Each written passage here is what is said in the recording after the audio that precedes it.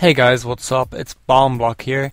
I'm starting up these community videos myself by showing you something about ancient effigies. The ancient effigies mostly drop by high level monsters. You usually get them while doing Slayer or camping any high level monster. You can also get them from bosses like Nex or Bandos. The effect of an ancient effigy is when you open them you'll gain XP. Each stage of this effigy will have two possible skills, and one of them will be assistable and one of them will be non-assistable. The first stage will require level 91 and gains 15k XP, the second stage level 93 and will gain 20k XP, stage 3 will require level 95 and gains 25k XP, and stage 4 will require 97 and gains 30k XP. After you've completed all the stages, you'll get a dragonkin lamp.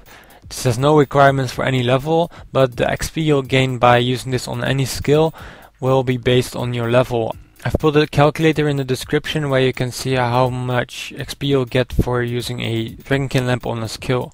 If you do not meet the required level of either in the two skills, you can ask someone to assist you in that skill. For example, 91 crafting / 91 agility, you can ask someone with 90 plus crafting for his assist. If you're looking for a place where to go where people assist you effigies, you can go to world 117 to daemonheim.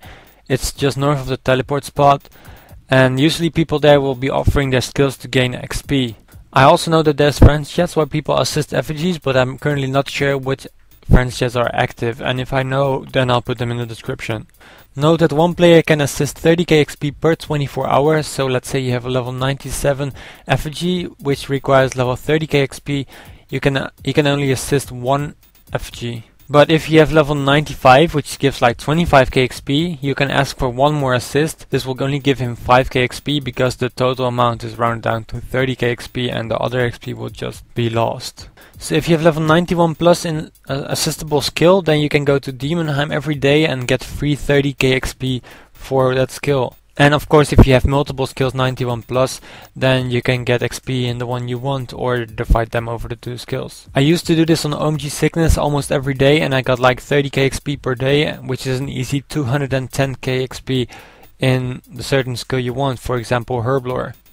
Another useful tip is that most of the skills can be boosted in order to still unlock the effigy. So for example, if you have 95 in a certain skill, you can boost them up with certain methods and then you can still assist level 97. For the exact skills, which methods are required to boost them, I'll put a list in the description because I'm not sure about what skill can have the best boost in this and that. So if you know how to boost some skills, you can leave a comment and I'll add you to the description if I haven't already.